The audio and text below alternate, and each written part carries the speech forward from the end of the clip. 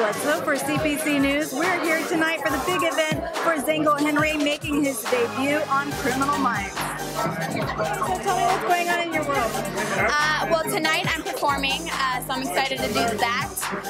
I'm really busy. I'm working on my music. I've been writing. I'm scoring a lot of films recently. So a lot of films have been calling me to write music for their films, and I actually just turned in one of my songs for a film yesterday, a film that I started, and so they asked me to do it, and it's a total comedic thing. Criminal Minds is like known to be a major production.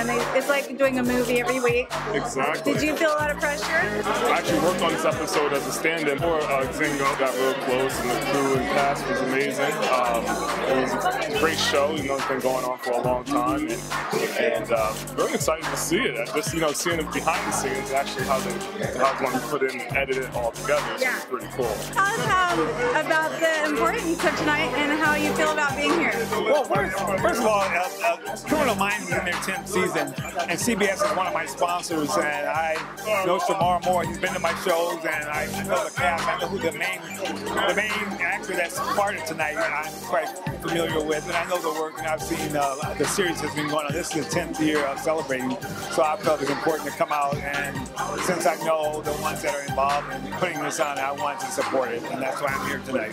Tell us what you did to prepare for this role. Studying. I actually study Criminal Minds. I study NCIS. I took classes with Bobby Chance, Second City, a number of classes I took to prepare myself and to get into character, to actually engulf that character. Because it's a heavy role, huh? It's very heavy, and it takes that kind of mental preparation for that, if you're really serious about what you're doing. But now on the Hollywood side of it, did you have fun doing that? I had so much fun. They were so nice. All the actors were very sweet. They were very accommodating. Everybody. It was incredible.